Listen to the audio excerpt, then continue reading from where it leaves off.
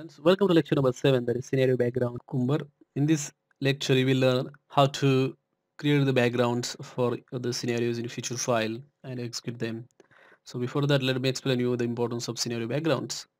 So in real life applications, what happens is that to execute or say test particular feature, you need to execute multiple scenarios, and in those multiple scenarios for a specific feature there is some part that is common in all the scenarios. For example, let us say you want to book a flight and cancel a flight. There are two scenarios that you want to test, and in both the cases you need to log in into the application.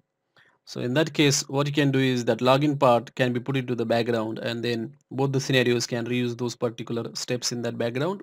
So that is the importance of background. You can multiple scenarios can reuse the same steps, and those steps in the background are executed for each scenario.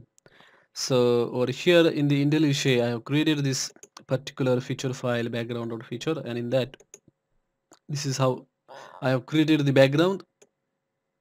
So what I'm doing here is that I want to check the title of this page and page source of this page as well. So two scenarios are there, and in both the scenarios I need to navigate to this particular URL, and that's why I have put that particular step in that background. But you can have multiple steps as well in the background. So there are two scenarios over there, and both scenarios are gonna share this step. So this step is gonna execute before each scenario. If you look at the step definition of this particular step, here I'm taking the page source using this method get page source of Selenium, then converting into lowercase and then checking that it contains tutorials word.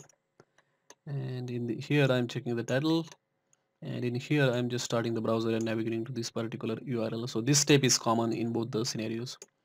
Now if I execute this particular feature file, what will happen is two scenarios will be executed, this one and this one, and even though there is one step in this particular scenario, since there is a background in this feature file, that steps in the background will be executed before this step and before this step as well, because this background is actually applicable for all the scenarios in that specific feature file. So all the common scenarios should be put into the same file, or the wherever you need that particular step.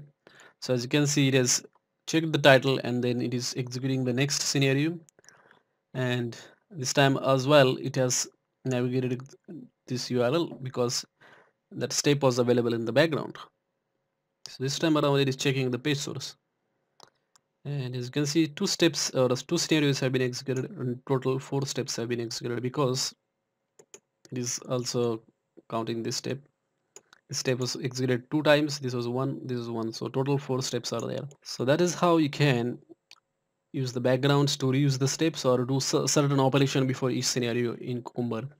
I hope you enjoyed this lecture and stay tuned for more lectures. Thank you.